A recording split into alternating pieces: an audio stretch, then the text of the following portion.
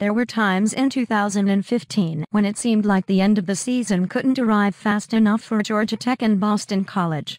The Yellow Jackets stumbled to a 3-9 finish just a season removed from an ACC title and Orange Bowl victory. The Eagles matched that 3-9 record last year, while going winless in conference play. So it makes sense that the 2016 campaign for both teams will begin far away from those memories. Saturday's matchup in Dublin, Ireland, will be the Eagles' third time playing abroad. They beat Army 38-24 at the old Lansdowne Road Stadium in 1988 during the first American football game played in Europe. They also left the country in 1978 to play Temple in the Mirage Bowl in Tokyo.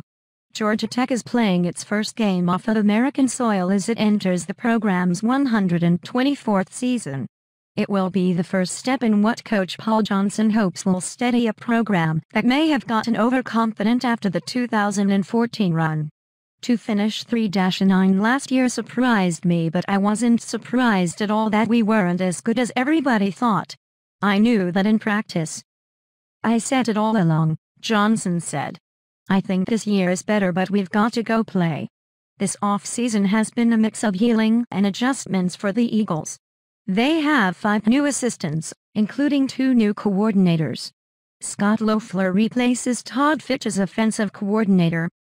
And on defense, Jim Ray takes over for Don Brown, who left for Michigan. BC also brought in graduate transfer quarterback Patrick Towles to compete with sophomore Darius Wade. Wade returns after breaking his left ankle in the third game last season. Coach Steve Addazio has remained coy this week about who will be the starter, but did say he didn't anticipate having a 2-quarterback system. Towles has impressed this preseason and would seem to have an advantage as the more pass-active offense. He's fit and great, Addazio said of Towles. You feel like he's been here his whole career. Here are some more things to watch for on Saturday: rise and shine, along with the travel logistics of playing on foreign soil.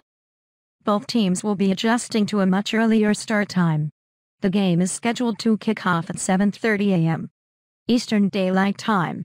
Neither team has a kickoff before noon the remainder of the season. Johnson said his team has dealt with the different variables as best it could by having a strict itinerary. You'd hope that they are going to be mature enough and experienced enough to understand the importance of the game, Johnson said. We've talked a great deal about it, but until you get over there and play, you just don't know. Ground game.